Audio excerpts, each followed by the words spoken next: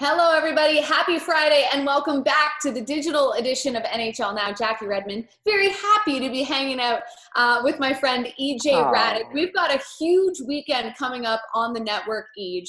A very special edition of NHL Tonight to celebrate the 40th anniversary of the 1980 Islanders, which I know you are very familiar with. You were a huge Isles fan growing up.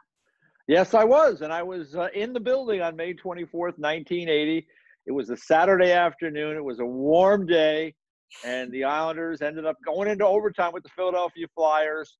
It's a crazy game, Jackie. The Islanders had a 4-2 lead going into the third period. We're all ready to party. We're ready to raise the Stanley Cup as fans, and the Flyers, give them a lot of credit. They tied things up. Nerve-wracking overtime. You're on the edge of your seat. I mean, think about it. You're in your building.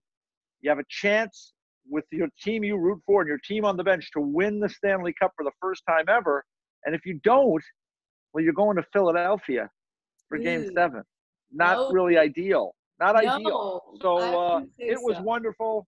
Bobby Nystrom ended up scoring the great goal, and, it was terrific stuff. And, we have our special coming up, Jackie, on NHL Tonight special, 7 p.m. on Sunday night. And I was able to get Bobby Nystrom and John Tonelli back on the ice, and we recreated that goal, but as a 360 demo, NHL Network 360 demo.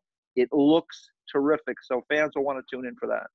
And I remember the day that you were filming that, because you, being an Islanders fan back in your day, in your heyday, very excited to get on the ice and recreate that. But in celebration, we're going to celebrate NHL Now style. Okay. And we're going to do some 80s Islanders trivia. We're going to put you on the spot each and see just how much you have retained since all those years ago. So question number one. A lot has happened since then, Jackie. Yes. I mean, I would know. I haven't been around that long, but I'm just kidding, sort of. But question number one. Who scored the only postseason hat trick for the Islanders in 1980? That's a good question. And oh boy. Probably have to start thinking of the series and the games. I mean, it was the Kings, and then the Bruins and the Sabres, and then the Flyers. Boy, I'm just gonna have to guess on that one because I don't remember it. I'll get Brian Trottier won the Conn Smythe. I'll guess Brian Trottier. Ding, ding, ding, ding, ding. That would be correct. Good guess. Correct. Guess.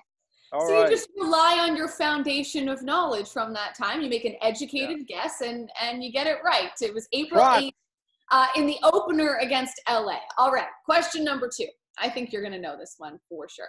Name both of the players that assisted on Bobby Nystrom's 1980 Cup clinching goal. Well, it was John Tonelli. Let's face it, he's connected completely. But the guy who gets overlooked is Lauren Henning, who ended up making a great pass from the neutral zone, putting it right on Tonelli's stick. And the interesting thing is that they were really not line mates normally, but Wayne Merrick, who was the normal center for that line, he ended up getting injured, didn't play in later stages of that game. So it was Lauren Henning who ends up starting the play. So it was Nystrom from Tonelli and Henning at 7-11 of overtime. Whoa. Yeah. You've got the time code and everything. Time. This is why you do what you do. All right, question number three. We're not even halfway through yet. Right. How many 1980 playoff games did the Islanders win in overtime? Oh, boy. How many 1980 playoff games did the Islanders All right, let me think. I don't think they had any overtime with LA. I think they had at least they might have had 3 with Boston, because I think the first 2 games went to overtime, and then I think the 4th game went to overtime. So that's 3, right?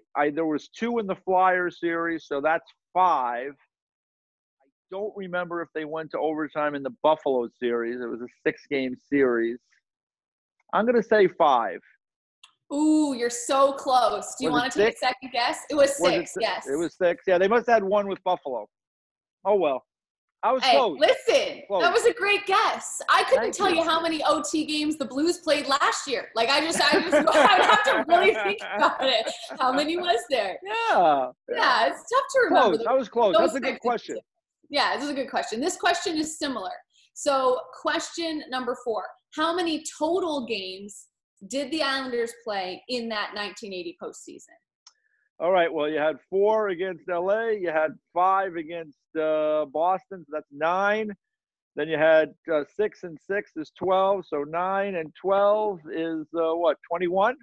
Yes. 21. Pew, Go. pew, pew. But hey, Honor I roll like that. each. Yeah. That was Butch Goring's number at one point during his Islander tenure was 21, and then he became 91. I believe that's what happened. But 21, the right answer. All right. You're on a roll. You're on a roll. So we're going to keep right. going here. Okay. All right. Who led the Islanders in shorthanded goals during the 1980 postseason? Shorthanded goals. Well, I mean, they had? I don't think that really matters for me. I mean, I think it's a couple of guys that I would think would be in the mix for that. I mean, like obviously Butch Goring was a great penalty killer. Lauren Henning was a great penalty killer. I'll say Butch Goring just because I love Butch. Okay, I love Butch Goring too, but that's it is incorrect. You want to take a second shot at it? Lauren Henning's picture came up, so I'm going to guess it's Lauren Henning. But I did say that those were the penalty killers, so I mentioned his name. You did. And Listen, I just guessed wrong. You're coming across like a legit 1980s Islanders hockey fan right now. You're proving that you've earned your stripe. Yeah. And I love that patch on Lauren's jersey there. That was the Lake Placid Olympic patch that's on his. I guess that's his left shoulder there that you can see in that photograph. So anyway, there you go. All good. All right. So next question. Where are we here? Okay.